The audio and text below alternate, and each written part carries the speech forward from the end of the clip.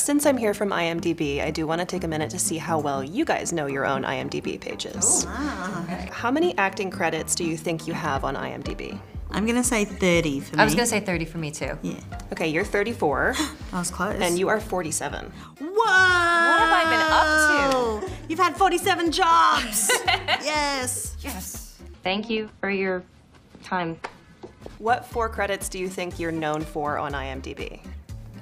Princess Diaries, Devil Wears Prada. Oh yeah, good one. Probably maybe Dark Knight Rises and Les Mis? You got 2 out of 4. Okay.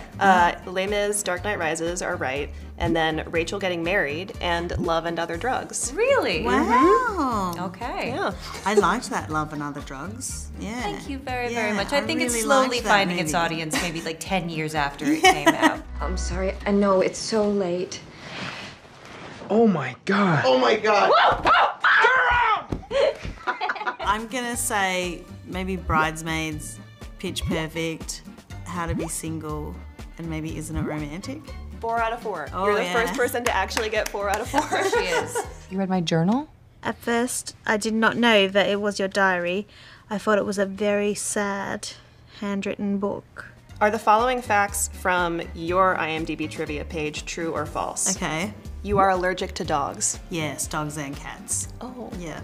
Also dust. Okay, guys? So clean your house if I'm coming over. You have a law degree.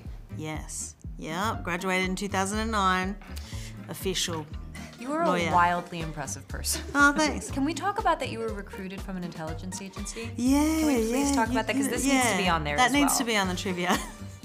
I was offered a scholarship in the Australian Army in the intelligence sector, but they wanted me to sign a 7-year contract, so I said no. I wonder what my life would have been. I would have been a lot fitter if I went to the army.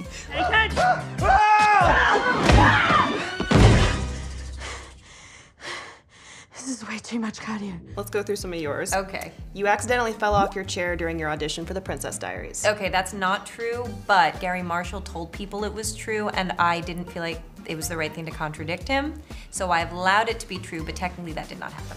LL Cool J once called you stunning. That is true. That is You true. said that to your face? Yeah, actually, That's that was nice, pretty that's fun. nice. Good compliment. I was doing lip sync battle.